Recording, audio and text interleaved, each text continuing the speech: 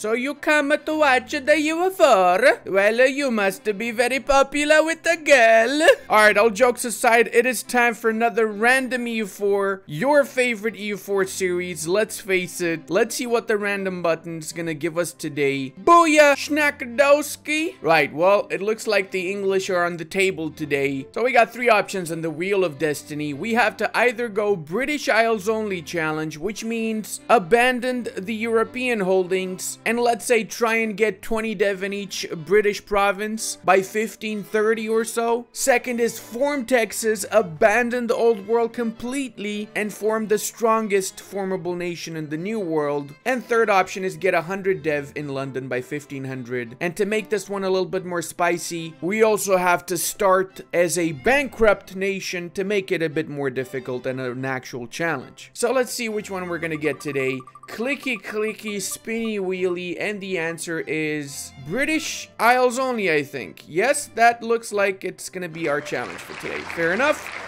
Let's do it, boys! So to start this off, we obviously got to get rid of our provinces and the French lands. Before we do that, we're going to lower the autonomy here, and we're going to be exploiting the development in all of these provinces to get the manpower out of there that we need. And after we've exploited the dev, we're going to be unstating all of these lands, and we're going to be concentrating them as well. This way we get a bit more development in London, standard deleting of all the fortifications in the mainland, and we're also going to be selling these provinces. So we're gonna sell Maine over to the nation of Provence because it's right next to them. Anything is fine. 45 ducats, more than enough. Same goes for the Britons. We're selling them Cotentin. 42 ducats, not bad. And we're selling Alençon to the French. We also need to do our estates, so we're gonna give out the +1 mana privilege. Obviously for this run in particular, this is absolutely vital since we really desperately need mana points, as well as give out the advisor cost reduction privileges and get the advisors with the highest mana points. So here that would be John Fortescue because we can upgrade this bad boy to level 3 and he's super cheap. We might even put him up to level 5 after we get some money. Because we started with the 000 leader, this challenge might be the worst one I've had so far. I've exploited the tax dev in the Welsh lands because I plan on making all of these Welsh provinces English. This is strategic because I don't want any rebellions in these areas. So by making them all English, they're happy, okay? They just have their fish and chips and no complaints. That's it. Maybe some tea on the side. And of course we can also sell titles and seize crownlands right after, meaning that we start with 8% crownlands. Not bad overall. Hey, we can even get the advisor cost reduction. That would be pretty nice since we're gonna need to have pretty high skilled advisors for this run in particular. So we still need a little bit more manpower to do this mission, which means that we're gonna have to exploit more of our manpower. And since I'm such a generous soul, I'm gonna be selling La Bourde to Navarra. This way Navarra is not an insignificant nation anymore, and it actually has 2 starting provinces now. Because of all this selling of provinces, I got a lot of prestige on the minus, so let's give out the prestige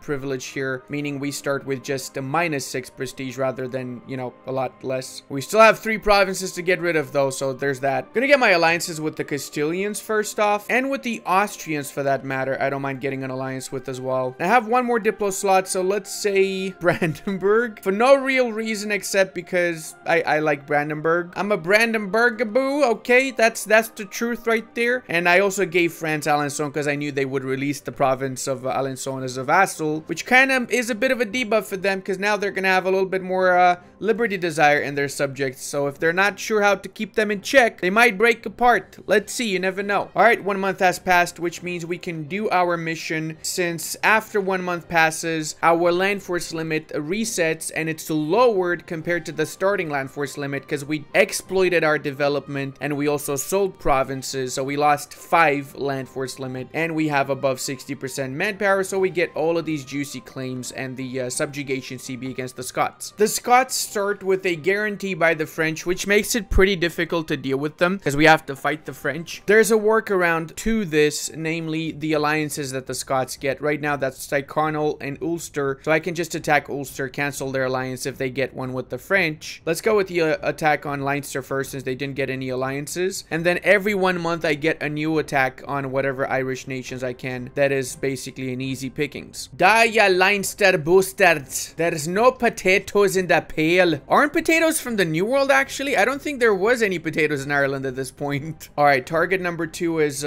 Kildare Kildare, and Tyrone. All right, let's go with these boyos. Bring the rest of the army to the Pale. Thank you very much. Next target on the list is Sligo with Ormond, because they're right next to my army, so we can just drop these guys behind and attack them in Sligo after. And Thomond does not have any alliances, so Thomond should be fairly easy. Same goes for Clan Ricard and Munster. So far, at least, they didn't get any alliances. Hopefully, they don't ally each other. Now we need to wait for all of these sieges to finish here before we continue with the rest of the wars and with the war against the Scots, of course. The Scottish war is going to be the big main war, and I also need to get rid of these 4 provinces. I haven't forgotten, don't worry. I'll do it after I finish conquering the Irish lands. I know it's part of the challenge, I know. Let's also build a flagship to help us out with our trade exploits. We're going to give it trade power per ship and fleet movement speed, of course, and privateer efficiency. We would not be English if we didn't have privateer efficiency, would we? So many wars. I absolutely love the Irish. Slowly, however, they do dissipate in the annals of time, don't they? Oh, lol, France attacked Navarra for the reconquest of Lapurdi. Lapurdi, that's what they call it. Oh, I would attack them as well if they called it Lapurdi. Oh, this is bad. Please tell me that's not going to stop the progress. Yes, it will. Snaps. Now I gotta disinherit this dude. Again, losing 50 prestige. Feels bad, man. I'm doing this obviously because I want the War of the Roses to trigger, so I get rid of this 000 leader. But that means whatever heir I get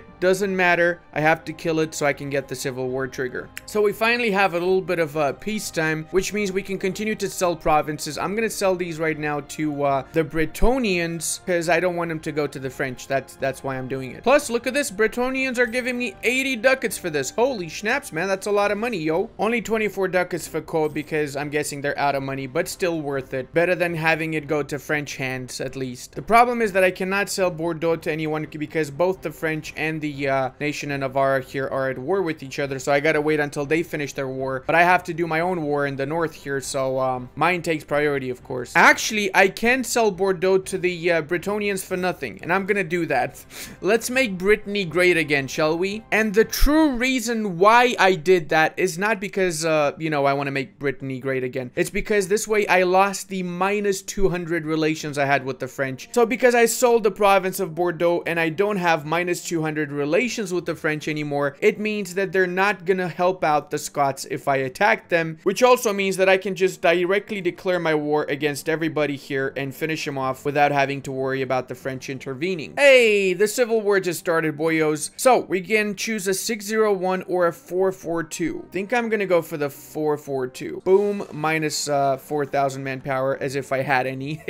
And look at this now, boys. 1295 instead of what, like 5 was something that we had before. 85. I just realized I also have Calais. I don't want to give Calais because it's my staple port. It's my beautiful Calais, right? But I know I have to give it away. It's part of the challenge. I'll do it just after this war, okay? Let me just get used to the fact that I don't have Calais no more. My beloved Calais. Looks like we can do the mission Conquest of Ireland, that offers goods produced plus 35 in all of these provinces. Not bad. Definitely a pretty good boost right here. And looks like we can fight the Scots. Oh, they ran away. Never mind. We can fight them here. Stop running away, you Scottish bastards. You know what? I'll let them fight my rebels in that case if they're so keen on going in the south. Whilst I basically just carpet siege their country. As expected, my rebels spawned in the capital, crushing the entirety of the Scottish army in the process. Absolutely beautiful right here. Absolutely beautiful. Also, courtesy of the fact that the Scottish noble rebels spawned and occupied most of the provinces already, that essentially boosted these provinces to 10 autonomy. So because of that increase in autonomy, I can fully annex Scotland now, which means that their vassal of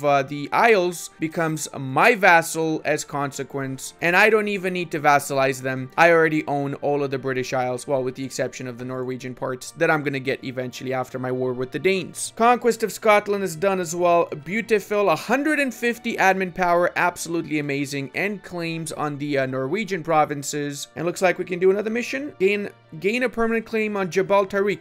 Oh, that is really good. That is really great. That's essentially a claim on Granada, my boys. The problem is that because we did take all of Scotland, I didn't realize it, but I actually managed to get a little bit of a coalition in the process. 51 aggressive expansion. I mean, it's on the limit, right? If I waited for 2 more months, I would not even have this coalition, but I guess I didn't really pay attention. Also, we can designate Calais the staple port, getting some mercantilism and losing some admin points in the process. And because of the quick wars that I've had, I have no manpower and I only have 12,000 units left. But all of these units here will become my units once the Pretender enforces, and that's exactly why I am letting the Pretender enforce, because even if the new leader is a little bit worse mana points wise, we get his army, and that means we get up to maximum land force limit 32,000 units, and we can use that new army to attack the Danes afterwards and get the rest of the British Isles. It's basically free units, boys. Free freaking units. Alright, boys, looks like the Pretender's enforced. We got 1 stability as consequence, and we have a 2-3-1, a new leader from the House of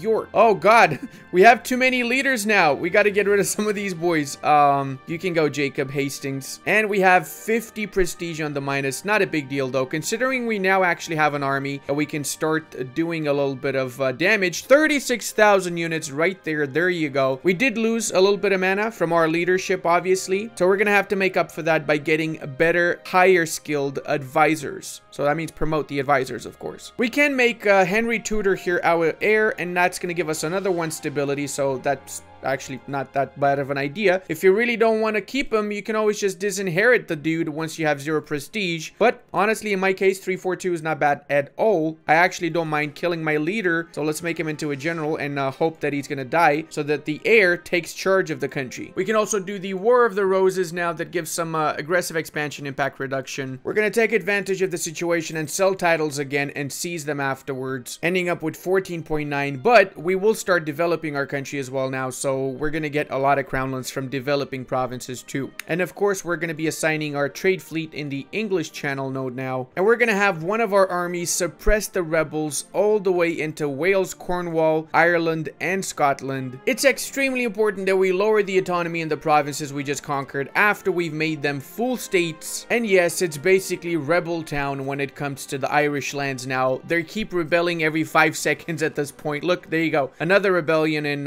what is this? Former Desmond, I think. Come on, boys, you can kill him. You don't need to chill like that over there, please. Do your job. That's why I hired you in the first place. I want to see if I can actually do something here. I'm gonna set these provinces as my vital interest provinces, and I'm gonna attack Granada, and I'm not actually gonna go there physically. I'm just gonna let the Castilians and the Portuguese do all the work for me, and just hope that I get my war score from them, and that the Castilians honor the agreement of vital interest, and they give me the provinces and don't take them for themselves. Hey, you know what? They actually are honoring the agreement and they're giving this stuff to me. Wow, I did not expect that, but I'm happy to see it though. Nope, I take it back. They're keeping some of these provinces. 49,000 units in this one province of Ceuta. Why would they not send their entire army there? Am I right? Hey, we got the last jousting tournament. That's pretty good. That's gonna help us out with winning battles. Not that we're actually fighting ourselves. We're letting our proxy war over here do all the work for us. Oh my god, I just realized. Am I the United States in the Middle Ages, letting other countries fight my wars for me? Oh, I love this game. I love it. I love the roleplay aspect of it. I don't know why I'm getting the sudden urge of attacking countries with oil. Pew, pew, pew, pew, pew, pew, pew, pew, pew, pew, pew, pew, pew. Hot diggity dog, the parliament just gave us 1 stability. This is one of the reasons why in single player, I personally think that having the parliament makes some amazing playthroughs, because it can be so varied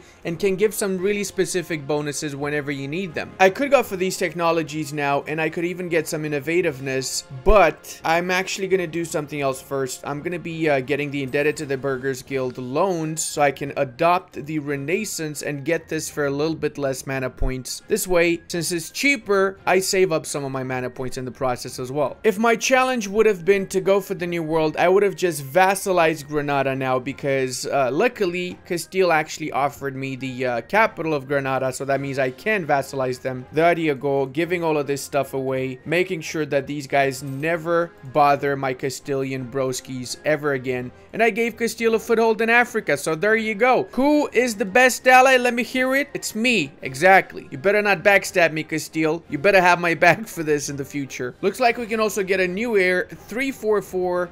Yeah, sure, 344 is not so bad, actually. Wait, what? My Brandenburg's a junior member of Volgast? No. No freaking way this actually happened. Are you serious right now? I feel like it's my own personal duty to fight for the independence of Brandenburg, okay? I have to do it. I believe we need to reclaim our island, sir. Let's go with the first of these islands here. I think we can also get all the way into Iceland. Yeah, might as well get all of these islands here. This way we maybe even can go into the New World afterwards if we want to continue this run in the future via the North Atlantic rather than going through the south. Part 1 of this war is obviously just crushing all of the fleets of this enemy alliance, and we've basically done that so far. We even managed to capture quite a few of these ships, which is great because it means we don't need to build our own ships essentially. Free ships are always good ships. Second phase obviously is landing in Volgast so we can cancel their union over my beloved Brandenburg, since Volgast is an ally to the Danes and as such they're in my war. And whilst we're at it, we can also peace out Friesland, which is another one of the allies of Denmark. Don't really want to go for too much from the Frisians. I will likely attack them in the future again, but I just want to get them out of the war so I can peace out my Danes. And phase 3 is taking over the capital of the Danes so I can enforce whatever demands I want from them. Hey, looks like Castile just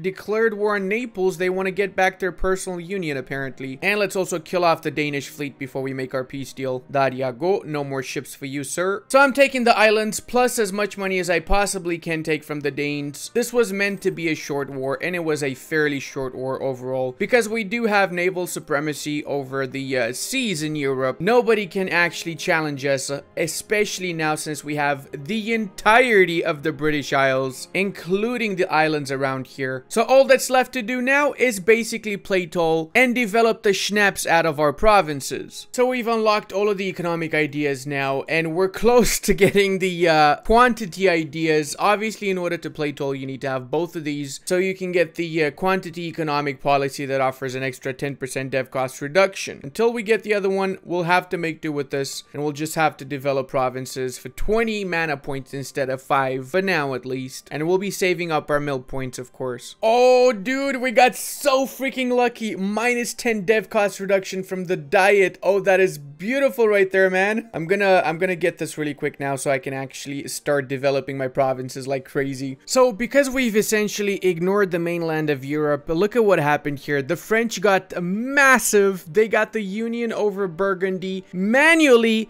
They literally manually went ahead and they got that freaking union. Did not even wait for Charles, nothing of the sorts. And they also killed off Savoy, and now they're trying to kill off Milan. It's insane how strong they raffle stomped everybody. Super freaking fast. It's the French blitzkrieg, everybody. But hey, you know what? We managed to unlock both of our playing tall ideas now. And that means we got the minus 10 dev cost reduction from the policy of those ideas. And as such, we're developing provinces for roughly around 10 to 15 mana points per dev click. So now is when the fun begins, boys. And by starting our golden era, we get another minus 10% all power cost. So again, it's 10% even cheaper to develop provinces. I've also kind of been converting to English, basically everybody in the British Isles. I know. I don't need to do it. It's a waste of mana points, but I like to. I like to get rid of everybody else. No rebellions. Hey, we got that going for us. And look at that. Lothian only 5 mana points to develop, even though it's already been developed twice. And booyah shaka boyos, we got radical reforms, 200 of each mana points. And we don't want to get rid of our advisors, especially the juicy level 5 advisor that's ridiculously cheap. So I'm gonna fire them temporarily, and after I fire them, get this event, and then I'm just gonna hire them back, because that's essentially how you cheese that event. And Protestantism just triggered. That means we're gonna be able to get Anglicanism Calvinism soon. You know what, since I'm not really doing right now too much, I'm gonna be declaring a quick war against the Bretons. I'm not really gonna take any lands from them because obviously that would be against the rules of this session, but I am gonna be taking a little bit of trade power from them and maybe some other things. I need a bit of extra prestige, so I might as well use them to get that prestige, right? Nobody said I cannot do some small little wars. Nobody said that. I want to barrage the fort in Nantes, but that is 43 mana points, and considering my challenge, I really need to conserve all of my military mana especially and use it to dev up, so I'm not gonna do it. I'm just gonna wait. Now let's start marching towards Utrecht since we want them to transfer their trade power to Oh, what did we encounter on the way? Some Britain brigands? Give me that juicy trade power, Utrecht, and also cancel your rival to get me that juicy prestige as well. Oh, I'm itching to fully annex Brittany. It's not doable. Instead, what we're gonna do is we're gonna make them cancel rivals and all that. Trade power, there you go. Not gonna pillage because they don't give me any dev if I do pillage. Was a pleasure doing business with you, Brittany. Also, let's get our next idea set. Of course, it is going to be exploration ideas, since we want to establish ourselves in the New World as well. Apparently, Sweden also wants me to support their independence. Let's make the Swedes a proper nation, and not just another Danish province. Full disclaimer, this bad joke was sponsored by the Danish government. In this run, we're simply going to be forming Great Britain. We're not forming Ireland first to get the Irish ideas. I've done that in my previous run. You guys probably saw that. If you haven't already, check it out. You'll find a link to it in the description. But yeah, today is just plain old Britain. Let's go ahead and adopt the new traditions and ambitions of the Great British Nation. Look at this bad boy here. We got discipline, tech cost reduction, settler increase, diplomatic annexation, and governing capacity modifier, as well as goods produced plus 20%, and a ton of marines, 50% marines, and navy traditions. Definitely a very naval focused set of national ideas. Plus, now we have an extended mission tree. Look at all these new beautiful missions here that we can get. Let's go with the North Sea Islands. We get permanent claims on the Greenland area. That's pretty good. One of the biggest decisions we ever have to make in England's future is whether we're going to go for the emphasis on the Royal Army or the Admiralty. Basically, either get Army tradition or Navy tradition. I'm going to go for the Army tradition simply because Naval tradition is fairly easy to get, whilst Army tradition is quite a little bit more difficult, especially for us since we don't have as many wars as the main continental nations have. And look at our explorers go in the early 16th century, a little bit late to the colonial game. I guess we're just going full-on historical here, since the English were quite late compared to the other nations to the New World. But we are seeing what's happening here, and it looks like the Portuguese already established themselves. We are choosing the native repression policy, but we're only doing that to roleplay the English, okay? Only for role-playing purposes. Oh my god, we just discovered an entire continent to the west of the Great Ocean. How about we colonize this bad boy and filter in all the trade in the English Channel? How does that sound, boys? Hey, what does this button do? Attack the natives. Oh, did we just kill all the natives? Oh, I didn't mean to click that button. We're deving away. I should do a remix out of this. Avalon the Great has been established. We're gonna use Avalon to start working our way towards the Caribbean, though, and the southern parts, which is where all the juicy money is coming from. It is time for the English people to establish their own religion, the English religion. Let's just say it's called Anglican, okay? Found a new state church, Bujashnakodowski, and Anglican has just appeared. We will be the defender of Anglican people, so we'll be the defender of our country, I guess. That's kind of a little bit weird to say. The best part is that Anglican is a really great playing tool religion and a unique religion to the English or British. You get minus 10 dev cost reduction and innovativeness plus 50% gain, and we can do the control state religion mission now as well. Realistically speaking, Anglican is not the best religion out there, that's for sure, but the fact that we can guarantee to have defender of the faith always, because nobody else is going to be Anglican, and because we also are doing the playing toll challenge here, it kind of makes it a little bit worth it. It's honestly quite fascinating. I've been developing provinces like crazy, and it's still 7 mana points to develop most of the provinces. If you're curious about why exactly it's that much, look at all these modifiers here that really just absolutely add up, making it super cheap to develop provinces. And this is a coastline, for example, in Cornwall. It's not even a farmland. It's not even a great province to be developed. So let's go ahead and dev this up. Let's say 20 dev, like we are meant to have. So now the entire Wessex region has 20 development. We can change this up now to protect trade. And our second colony is done right next to the Mexican lands here. Strategically done, of course, because Mexico is going to be our main primary target in the New World. We have it on pretty good authority. That's where all the money's coming from. Surprisingly, the Spanish did not colonize Panama, so we're going to take advantage and colonize it ourselves, because we all know Panama is a super important province in the New World. It definitely took a while, but we did eventually manage to get 20 development minimum in every single one of our provinces. Some of these even went up to 35 development. But the idea is that now, even though we only have the British Isles provinces, as well as a couple of provinces around the world here and there for colonial purposes, which we're not putting into the equation here, okay? We're just counting the British Isle provinces. Because of developing those British Isle provinces, we made the English Channel the richest channel in the world, 50.5 ducats, mostly from these juicy provinces in the south over here. The second richest after us is the Genoese node with 35, so you can really tell the difference is massive. And guess what? Once we start bringing more trade from the New World, it's gonna scale up massively. We already are bringing 11 ducats from the New World via the North Sea, but we just started that, and we're talking about hundreds and thousands of ducats from this trade node by the 1650s. I was supposed to get the 20 development in each province quite a while earlier though, so I kind of failed this run, but I did decide to see how long it would take me to eventually get that 20 dev in each province. So 1546 is not so bad overall, considering I've had really trash leaders. But hey, now we're getting 52 ducats on the profit with a total of 155 income. And once we unlock many factories, it's gonna ramp up massively. If you enjoyed this video, check out this awesome Oirats video. Until the next time. And I want to give a massive thank you to all of my patrons, channel members, and Twitch subscribers. I would not be able to do this without all your support.